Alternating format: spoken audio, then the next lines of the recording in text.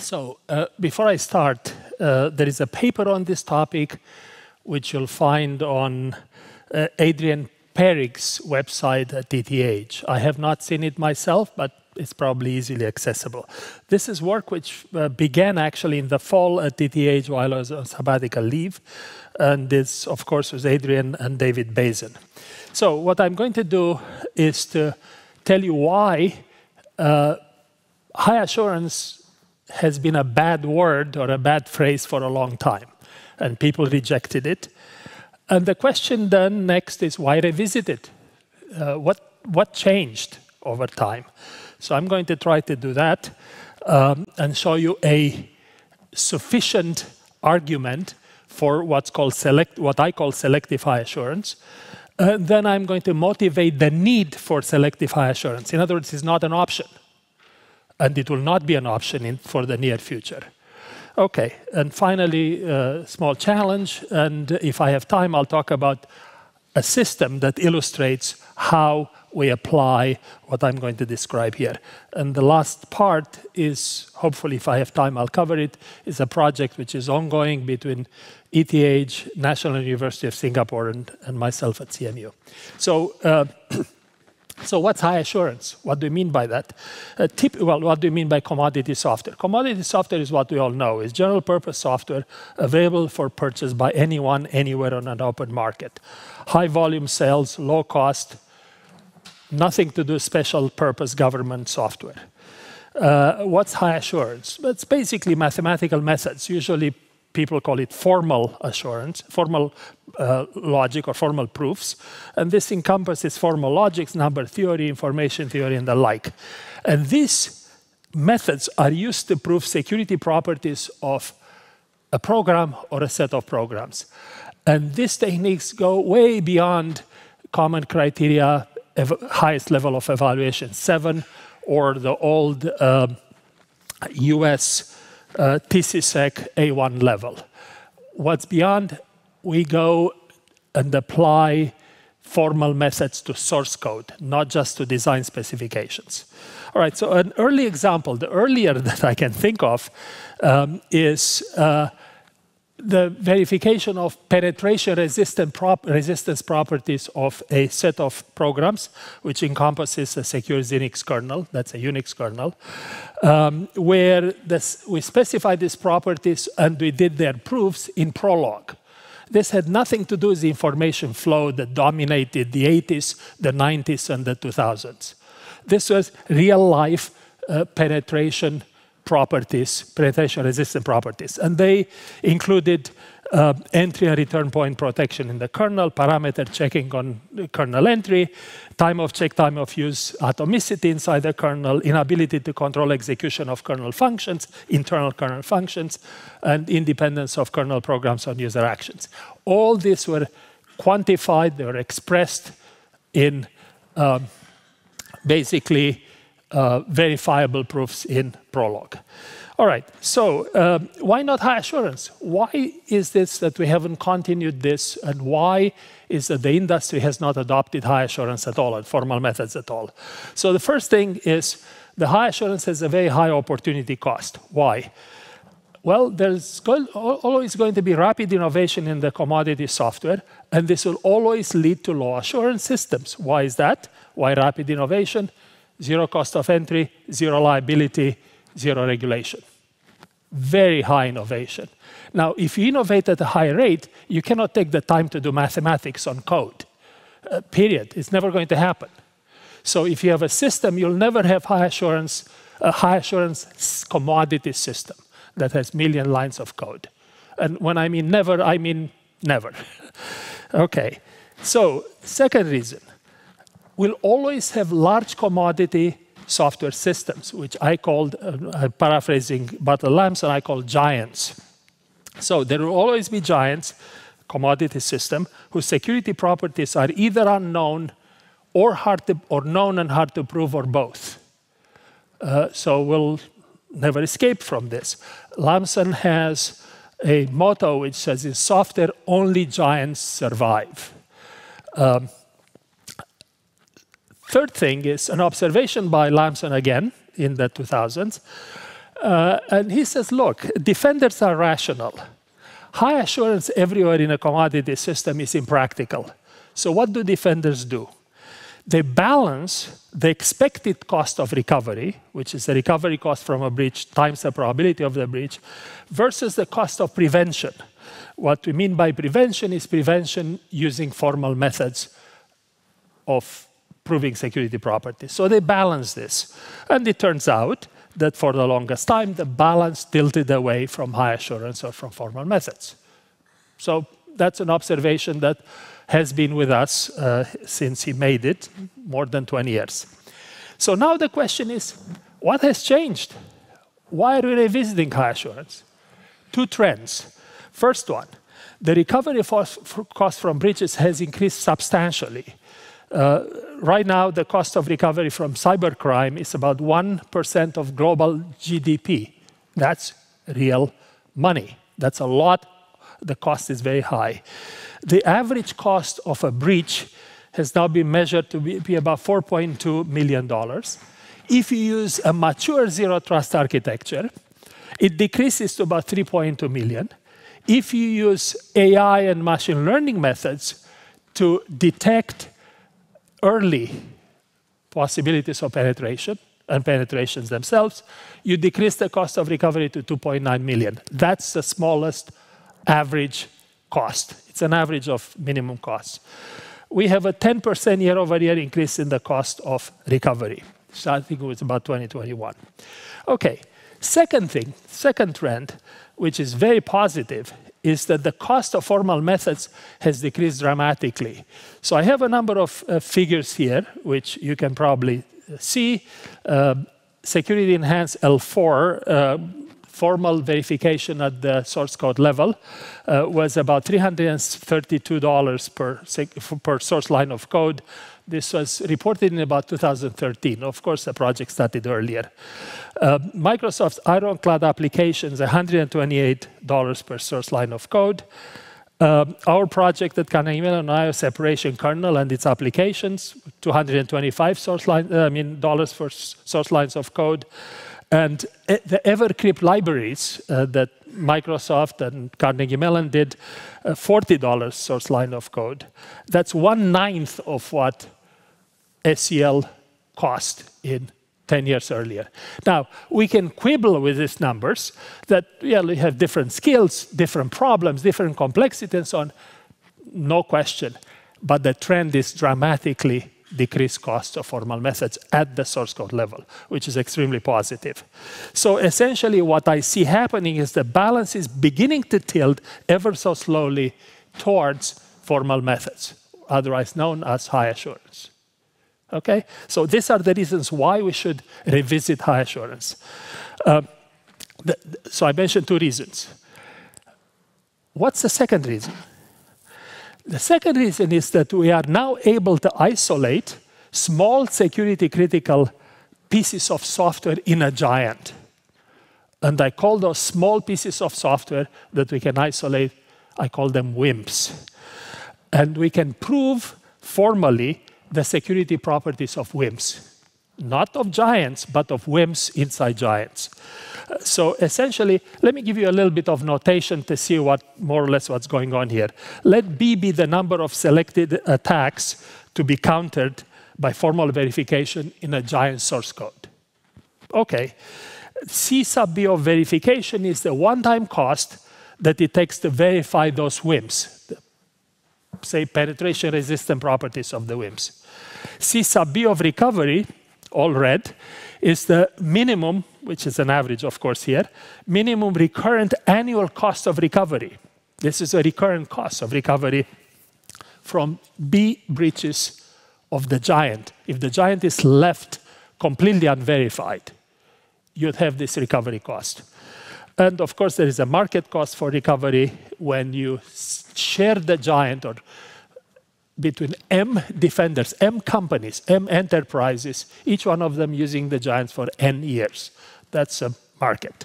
Okay, so with that in mind, the question is, how can a producer recoup the cost of this selective verification? So in other words, I'm a producer, I'm willing to verify, say, 10 WIMPs, each one of them being maybe 70,000 lines of code. We can actually do that now. How can I recoup my cost? If I can't recoup my cost, I won't even begin to undertake this. So it turns out that the producer and defenders can evaluate a balance. The red side here, CB recovery times 1, is the expected cost of recovery that Lamson is talking about. Cost of recovery times the probability of a breach. On the left side, we have the cost of verification of those B breaches. If the cost of verification is less than or equal to the expected cost of recovery, then it makes sense to think in terms of selective formal verification. And it turns out that both sides can estimate these costs. So for example, the producer can see the average costs which are published every year for recovery from breaches. So he knows how far he can go with the cost of recovery. On the other hand, the producer knows what it takes to do formal verification. Why? Because they can ask security laboratories, security companies, universities. They can read technical reports, and they can actually estimate what the cost of verification for those breaches are. So both sides can actually tell that this is a reasonable criterion. I can give you other criteria in a minute, but let's take this one. So essentially, if you have 3 breaches per year against the average US company, 42 attacks per year against the average US company, 3 of those attacks succeed, 3 breaches per year. So the cost of recovery, the minimum recurring cost, is 3 times 2.9 million, as we've seen in the previous slide. 2.9 million was the lowest cost. That's 8.7 million per year for as long as we can tell. Now, what the producer does is says, OK, let me pick 3 WIMPs, and let me magically choose the 72.5K source lines of code, and multiply that by the lowest cost of formal verification, $40 per lines of code. What do I get? Magically, $8.7 million, right? Magically. So, of course, the 3 WIMPs, their sizes are up to 72, so my balance is satisfied. OK, now, the problem is, how can I tell that anybody pays? Well, imagine that this red giant is there, and the red giant has T unremediated vulnerabilities, T holes. Of course, we don't know what T is, but they're there. And out of those T, the producer chooses B of them, the green parts, isolates them, and formally verifies their properties, say penetration-resistant properties. So essentially, if the attack of the adversary goes towards those B WIMPs, the attacker loses. Now, in this case, obviously, not only we have the cost balance in place, but it turns out that it makes sense for one of the defenders to play the producer, because he pays CB verification, which is less than what it will take him to recover in year 1. 0 afterwards. Doesn't matter what the other defenders do. They can pay 0 if they want. The producer recovers its cost. What's the alternative? One alternative to say, the defenders are smart. They don't pay anything. 0 cost. Well, if they don't, they end up having to recover, and that's a recurrent cost. Bad idea. They are penny wise, pound foolish. Second one is, suppose that the producer can control how many defenders are using this giant, this piece of commodity software code. And suppose that they can control the number M, a very large number. So the producer could just simply increase a little bit the cost of verification, increase the price of the product, and everybody will be happy. No. Why not? What do you call such a producer? A monopoly. and that's illegal, right? So the producer could never really, technically, legally cover this case. End of the story. We know that there are a few predatory monopolies in the past, and they all controlled their markets, and they all passed this incremental cost for the quality of their software. Okay, now what's the other extreme to this attack? Well, the adversary attacks what's not covered by the producer. It attacks the other T minus B holes. So in this case, of course, we still have the balance inequality. But now what happens is the producer hasn't wasted his time by hardening, by formally verifying the BWIMs. Why? Because the attack surface decreased and the probability of success has decreased. By how much? Very small epsilon. Okay? So our task is to find the smallest epsilon such that the new probability, y minus epsilon, multiplied by the market cost, plus the cost of verification, is less than the market cost. Otherwise, it wouldn't make sense for the producer to do anything. Okay, so it turns out that the smallest epsilon is greater than 1 over mn. M copies n years. Okay, now, we have the luxury to setting up an epsilon, and we set up the epsilon to the bridge fraction. Out of the blue, we do this, and we say that's epsilon is b over t minus b. Well, we now found an expression which says that the unknown t has to be less than b, the known one, because we know exactly how much we covered, multiplies by mn plus 1. If this holds, the producer recovers his cost. Okay, so what will happen is that the producer says, I don't know what the market is. I don't know how many defenders share my product right now. I don't know what's going to happen in the future. But if that number m is going to grow over some boundary m0, I'm done, I'm covered. So if that m0 is small, the producer is fine. So he can actually figure out what m0 is, but he cannot tell how much larger the market is. So essentially, you'll see on the next slide that that market, m0, is going to be very, very small, okay, which is very, very good news. Now, it turns out that all the other attacks for which the producer can recoup his cost of formal methods fall between these two extremes. So as all the other attacks, in all the other possible attacks, the verifier, the producer recoups his cost. That's a sufficient condition, but that's great if we can do that. So here is an estimation of the market. How do I get this estimate? Well, industry surveys don't give you a bunch of useful numbers. They don't give you T, the maximum number of vulnerabilities which are left in the giant. Why not? That invites attacks. They don't give you S, the number of commodity software systems per defender, per company, per organization. They don't tell you what they are. They don't give you the number of responders of the surveys per organization. They give you an entire responder numbers. And of course, they don't tell you how many defenders, how many organizations are using this commodity software system, M. So what do you do?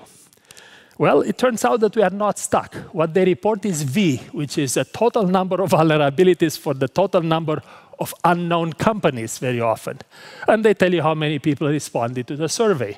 So what do? We say T, which is the number of vulnerabilities per giant, per system, multiply by the number of systems per organization, S, multiply by the number of responders, total number over number of responders in the organization to give us number of organizations.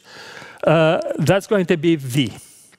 And from there, we derive very simply that T is R over S unknown multiplied by V over R known. R over S is less than 1. You have more systems per organization than responders. So consequently, you get this T, the unknown T, from surveys, published surveys, which is exactly what I did, and found that for for example, data like for 2 years of operation, you only need about 330 companies for a particular system to handle the 3 breaches per year. That's less than 5.3% of all the US companies registered on the US stock exchange. That's a very small number. Remember, M is in the tens of thousands, right? Now, there is another figure that I found from the same survey, which actually shows something even more interesting, that T is greater than 250 unfulfilled or unremediated vulnerabilities. And in this case, for an average 200 giants per large company, which is a very small number, by the way, you have M's like the size of the market for which the producer recovers its cost, be something like 42 or 12. So all these small numbers tell you that the producer can always recover the cost of hardening the B WIMPs in their giant product. Okay? Well, unfortunately, that doesn't say much. Why not?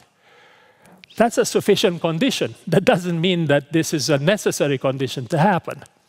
So essentially, what I like to do now is to show you why it's necessary to do selective formal methods or selective high assurance. Again, this is heresy, but luckily we are not in the Middle Ages anymore, and heresies are free speech. So let's start with Lamson's expected cost of a defender. And what do rational defenders do? Well, they try to minimize either the recovery cost or the probability of a breach, make that small, or both. That's how you minimize the expected recovery cost. And let's try to see what happens when we do selective high assurance. Let's try to minimize the probability first. Well, it turns out that we distinguish that probability of a breach in 2 components. Probability of a breach which is allowed by assurance, whatever weak assurance you have, maybe none, and the probability of deterrence. It turns out that these are non-independent. What that means is that you cannot take the 2 probabilities if you have them and multiply them. You have to take the minimum. And this is very unfortunate, but that's the way it is. I can show you why the 2 of them are not independent. For example, it may very well be that high assurance formal methods in one area deters people from attacking because they know that there are no holes. So clearly there is a connection there. All right, so what happens? With formal methods you have what? Security functions, verification, monitoring, recommendations, and so on. Operational assurances, least privilege principle, separation of duty, fail-safe defaults, and so on. Correctness assurance, formal models, design specification, code, proofs, security testing, and so on. So the more you do, the more assurance you do, the lower the probability of a breach is. Deterrence, increasing attack costs, detection and response, audit and punishment, name and shame, and so on. The more of this you have, the lower the probability of a breach is. So it turns out that these probabilities are monotonic in the kind of assurances and deterrence you have. All right, so what you'd like to do is to combine these methods and take the minimum of them and make that lower than some sort of an upper limit. And that limits the probability. And hopefully that upper limit will drive you towards probability 0. All right, so now, remember defenders are rational. What Lamson kept telling us, and he was absolutely right, is that low assurance makes the probability of a breach tends to 1. And we know that that's the case. I'll show you in a minute why. Secondly, he says, look, if you really want to decrease the probability of the breach by deterrence. And then you'll be okay. Unfortunately, this doesn't work. In the last few years, both the NSA and the industry literature tells us that you must assume breach. you must assume that you've been hacked with very good reasons, right? Average US company, 42 attacks per year, 3 breaches. Probability 1 of a breach, clearly, right? So consequently, the probability of deterrence is not 0. It actually goes to 1. Probability of a breach if you apply deterrence. So deterrence doesn't get you anywhere. And what that means is the only thing that's left at this point is to decrease the cost of recovery and assume the probability of a breach is 1. OK, let's look at recovery. So what does industry show us on this recovery axis? Well, they show us that the average cost without zero trust is about 5. I mean, the cost without zero trust is about 5 million, average 4.2. Mature zero trust recovery cost is 3.2. AI and ML is 2.9. Is that a minimum? No, of course not. So what do you do to minimize your cost? You buy insurance, right? That's what drives everything to a minimum. You can't get below the cost of insurance because that's a market clearing price, period. I have the minimum. Well, guess what? I looked at all the insurance statistics and I can give you horror stories. A lot of the companies on the US stock exchange internationally cannot be insured, not because they cannot afford it. It's because the insurance companies will not sell them insurance. Let me just give you 3 reasons. 1, they have unpatched vulnerabilities. If you have that, you're out. 2nd, insider attacks. How can we tell? So apparently, the insurance companies can make a case. Insider attack? No. State-sponsored attack? No. Acts of war? Obviously not. A lot of these things occur in just about all major companies. So maybe about half of them, more than half of them, cannot purchase insurance, cannot minimize the recovery cost. OK, so what do you do? That's a reality. Probability of a breach due to low assurance, 1, towards 1. Probability breach allowed by deterrence, by weak deterrence, goes towards 1. Recovery cost, no insurance. This is all very bad news. This is the assumed breach mindset that NSA tells you about correctly and VentureBeat tells you about as well. Well, here is what's left. We take assurance and we make it selective. Remember those B WIMPs? Apply formal methods to B WIMPs. And decrease the probability of a breach due to assurance to some upper limit. Up to some upper limit. So you decrease the probability. Consequently, the expected cost goes down, which is what we want. OK, so what happens? What's the goal? How much do you bring that probability down of a breach? How much in the way of high assurance do you apply to those WIMPs? Well, it turns out that we can't tell how much. Assume that we could buy insurance. Namely, we can minimize the expected cost. That's the probability of a breach times the recovery cost. So now we know what the probability should be, right? The probability can go all the way to this ratio, which we know because we know the insurance cost and we know the recovery cost. We know the upper limit. If we apply formal methods to decrease the probability of a breach to come below that upper limit, we decrease the expected cost of recovery to the minimum. No other choice, period. So those of you who don't know anything about formal methods, it's time to learn. Because for the next 10 years, this is what you're going to see happening. OK? All right. So so the question is, how far down do we go? And this depends on the defender. That's no good. So what we have to do is to come up with a metric which is software dependent only, but not independent. Last slide. OK, after this, last slide. So there is a hypothesis of formal methods, which say formal methods imply no vulnerabilities, which imply no security breach, which implies probability of a breach 0. Wonderful. How do you interpret this? You've already seen it. Do it selectively. And you don't go to 0, you go to some upper limit. And how to do it, and here is how you do it. You select a piece of software that has formal properties. You take that formal property, or all formal properties, and negate them. Get some negative terms and search the CV databases. And then you see what the property counters. Construct all attacks with those CVs, and now you know the attacks that you counter. And look in the literature and find out the cost. Look at the industry. And now you know the value of your security properties. So essentially, the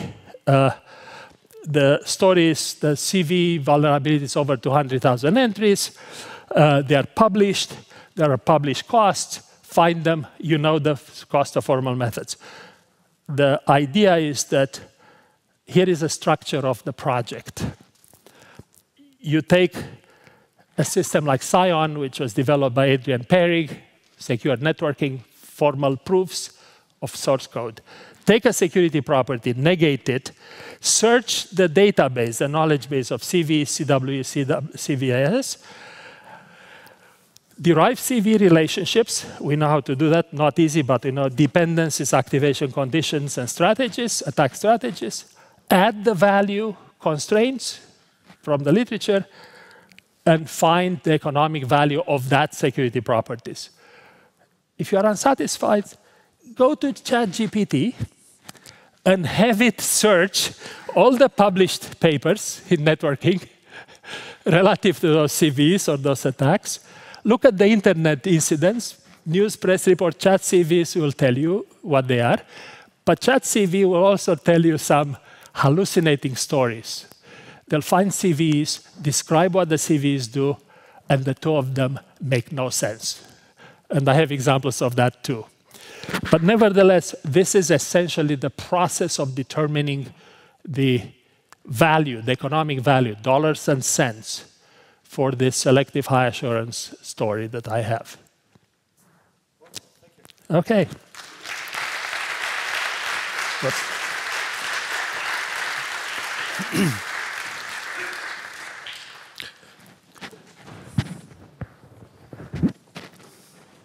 Yeah.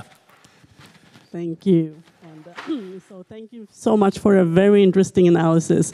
I am Sandra Elvin. I'm actually from Microsoft, one of the giants. So just a couple of questions, because a couple of factors that I am missing in your analysis is, first of all, I mean, we do have high assurances already, right? And we've seen historically that that is not a guarantee for not being breached. So we see that, I mean, assurance is based on knowledge that we have today, and we see 0 days, et cetera, vulnerabilities that are not known today. So even high assured systems can still be breached. So that's one part that I'm kind of missing here, which means it's not zero, of course. The other thing is that we do have cost, right? Even today, even if you don't have formal assurance programs, there's a lot of accreditation, there's bug bounty programs, there's penetration tests, et cetera, to discover vulnerabilities. So the cost already today is not zero to, I mean, there's some kind of assurance, although it's not high assurance formally, right? So those are, just wonder about your comments on those factors that I'm missing. So first of all, Microsoft produces giants. And secondly, Adrian Perry tells a hypothetical story, which is suppose that about year 2000, Microsoft would have invested $400 million in showing the penetration resistance of 5 million lines of code, which was then the kernel. And he concludes, even at $80 per security line of code of proofs, he concludes the world would be a lot better today if Microsoft did that. Now, I don't blame Microsoft for not doing it, but we would have been all better off if they did. Now, they were rational. Not doing it was rational. However, Microsoft has a lot of very good research in formal methods, like Rustan Lejno's Daphne. Rustan is now at AWS. And I forgot to tell you, this is being applied not because I say so.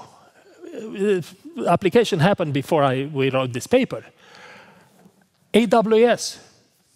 Read Byron Cook's work at AWS with selective high assurance to isolated application. They don't tell you how they isolate them, but it's basically cloud isolation. virtualization of separate virtual machines and containers. That's isolation. And in those virtual machines and containers, they actually do formal proofs.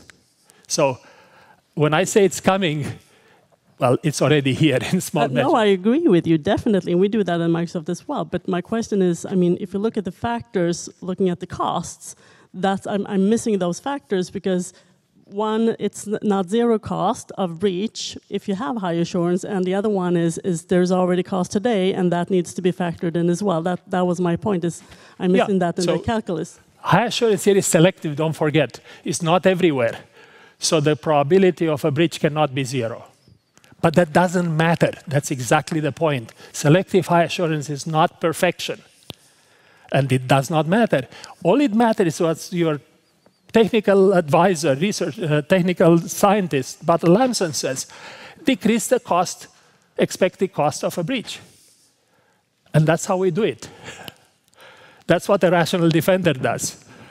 Definitely. Thank you for that. But just want to kick in the fact that today most of what we see, if you look at it, it's not code or vulnerabilities, it's functionality, right? And business processes, how business implement access management, etc. So it's that functionality versus risk always. So we need to factor that in as well. Right. We have to take this offline. I'm sorry. We are running out of time. If there's one more quick question, we can take that. Otherwise, who has a question? All right, please. So the value here was measured from a very company-specific angle, that there's insurance and government or legal costs. But what if the entity is a government or military agency where costs would be measured along some other axes? Very definitely. This is all about industry reports. By the way, the point again is very simple.